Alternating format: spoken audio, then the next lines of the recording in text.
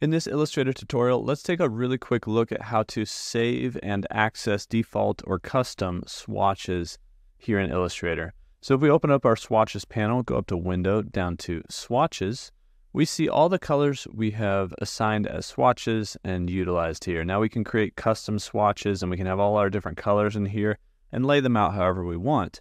But if you want to reuse these, so you don't have to completely create new swatches in new documents, you can go down to this Swatch Libraries menu and then go to Save Swatches.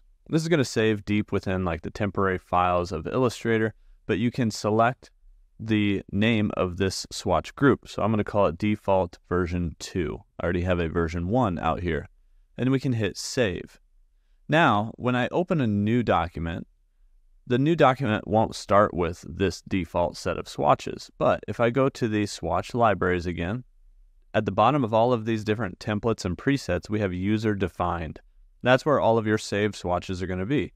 We can actually come in here and select the one we just saved, which was default version 2. Once we click on that, it actually pulls open these swatches here.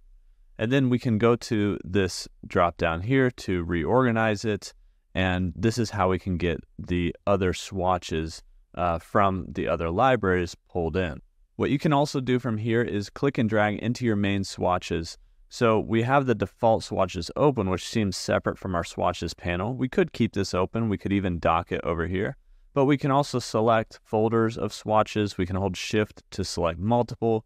We can hold Command or Control to select individual specific swatches from this swatch group. And we can actually click and drag them into this other swatches group. So this drug them into our main swatches up here.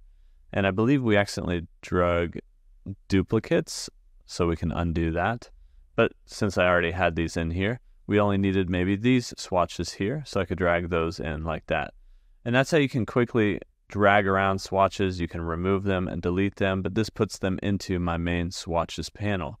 But you can still have this swatch panel open. You can open up different libraries of all these different presets, and you can completely bring in swatches from other documents into your current document so that you don't have to redo all of your colors every single time. And that's how you can have custom swatches shared between documents here in Illustrator.